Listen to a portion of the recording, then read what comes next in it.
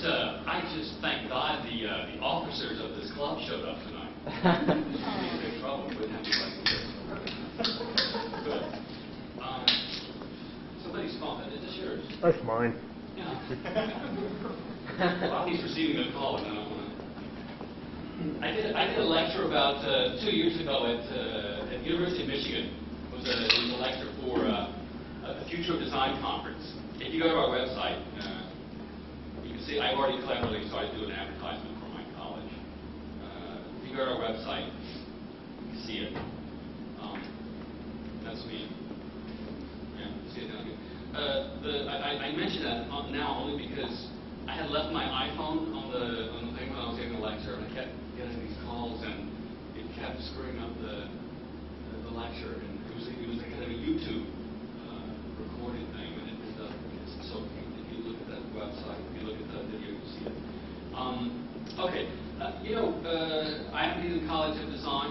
We are a college. We have a School of Architecture, we have a School of Interior Design, and we have a Historic Preservation program. We started out actually in the College of Engineering more than 50 years ago. We were kind of an offshoot. It was a College of Architecture for about 50 years, but initially came out of the College of Engineering.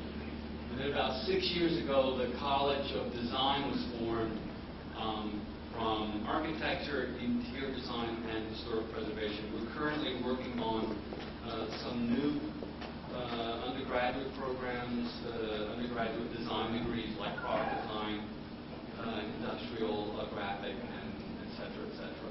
I'm very happy to be here tonight. I feel like almost every project we've worked on in the College of Design since I've been here, and I've been here now about at least the beginning of my 4th year, we've done with the Center for Applied Energy Research. We've done literally, I mean, if you start spinning through the images in our projects, I would say half of them have been partnered, or we've partnered with the Center for Applied Energy Research. So I'm really was very happy to be asked to come and talk tonight. But anyway, this is our website. Take a look at it sometime.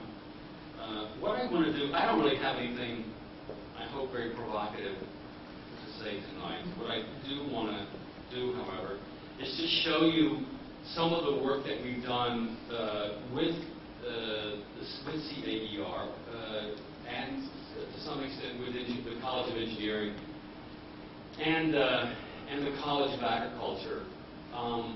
Let me start with one little quick image. These are cufflinks. I start almost every lecture with these cufflinks because if I show these cufflinks, within the first, I can completely screw the lecture up for the first 30 minutes because people don't hear anything I say because they're thinking, how can I get some of those cufflinks? so they don't hear anything I'm saying. They're thinking cufflinks. So I show the cufflinks to begin with just as a diversion so that you don't really hear anything I say initially. But they do have a connection to the CAER. The cufflinks are made from fly ash, and they're part of a range of design products that we created kind of in conjunction with CAER. And weirdly enough, one of the first of these we did, you can't really see it on this slide, but a little bubble popped up exactly where Henderson, Kentucky would be, which is where we were doing our original project. So it's almost kind of magical and alchemical and all that stuff. But anyway, so we have these. If you haven't heard anything I've said, if you really want some, we can get you. Okay, we can hook you up with some links. Well, the other interesting thing about them is typically colleges of design don't like colleges of engineering, and vice versa. And I think it's partly because of a view that design has historically, and even now has of itself, which is that design just makes pretty stuff. We just make iPods, right? And you guys do all the algorithms to make the iTunes software. Of course, without the iTunes software, iPod is irrelevant. The beautiful object is irrelevant. But I think we have, since we came from the College of Engineering initially, we have really made a return and are working much more closely, I think, with the College of Engineering. Not just with CAER, but with college in general. So we're very happy to work with the College of Engineering. I show this also because this was made using some technology we evolved in the last couple of years. We're a very poor college. We're a very small college, but we are a very cool college. We have the best dean in our college, all the colleges. We have the best students of all the colleges, and we have the best faculty of all the best colleges. We wear the best, look at these shoes. You see, you won't see many deans wearing shoes with gold tips on them.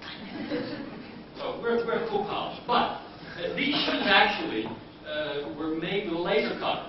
These are Alexander McQueen. I don't know if you follow fashion, but we follow fashion at the college. So, and these are all those little holes and things are cut with a laser cutter. So are these little shapes of the state of Kentucky. This is one of the things we've done in the last 4 or 5 years is buy a lot of new technology, especially digital output technology, fabrication technology. We bought a lot of CNC. We bought a couple of CNC machines. We bought a bunch of 3D printers. We bought several laser cutters. In fact, I think the solar car that everybody thinks was designed by the College of Engineering was mostly cut out. These pieces were cut out in our poor little college with our no money, and we bought 3 machines. But you guys love our 3 little machines. We're happy you do. We're happy you do. Anyway, so this kind of weaves together a number of things: Commonwealth, fly ash, and a kind of a technology application that we've been very excited by. I'm going to come back to this idea of digital fabrication because, in the end, there is something very, very important about design education and about the way designers think that really is behind the title of my talk, which is Design plus Energy equals Innovation. And it really has to do with 2 things that are fundamental to design education. I'm going to talk about them in some more detail later. But one of them is working in teams, and the other is prototype thinking, really thinking through and using prototypes. I'll get back to that later.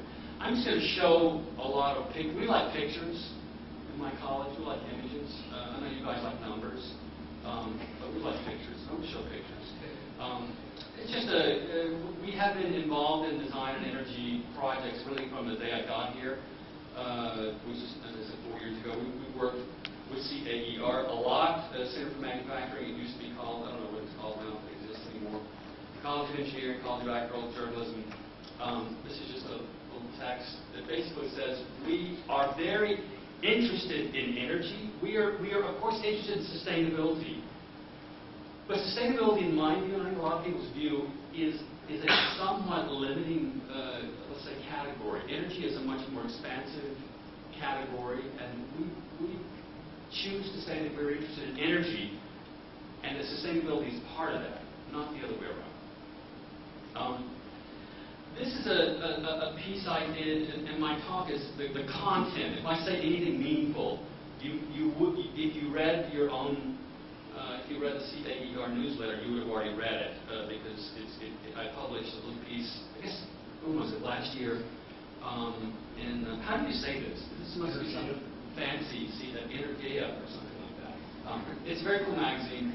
But I wrote a piece really about how we had collaborated with the College of Engineering, College of Agriculture, College of Communications, and College of Design to design, build, and drag to D.C. the Solar Decathlon House.